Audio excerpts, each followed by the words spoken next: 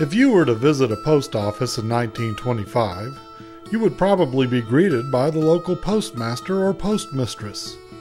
But how did one get to be the postmaster? Connections, that's how. This position was an essential one in any community, but it was also strictly the product of political patronage.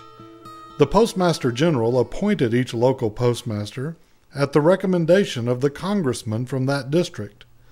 The congressman curried political favor with influential local citizens by making the recommendation, while the Postmaster General curried favor with each member of Congress by following the recommendation. And why was it such a big deal to be appointed postmaster? Well, the postmaster got to keep the profits from the business of the mail. Mailbox rentals, stamp purchases, and other services all reaped financial benefits to the postmaster. In small areas, the profits were not much, but in large cities, postmasters could become quite wealthy from the appointment. The influence of political patronage in the appointment of local postmasters did not end in the United States until the Postal Reorganization Act of 1970.